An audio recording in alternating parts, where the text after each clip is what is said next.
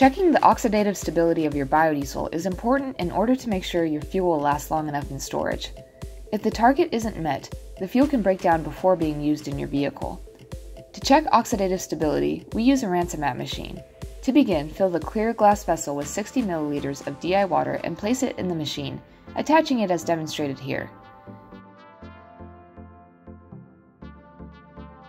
Next, put 7.5 grams of your fuel sample in the test tube, place the cap on it, and attach it as shown.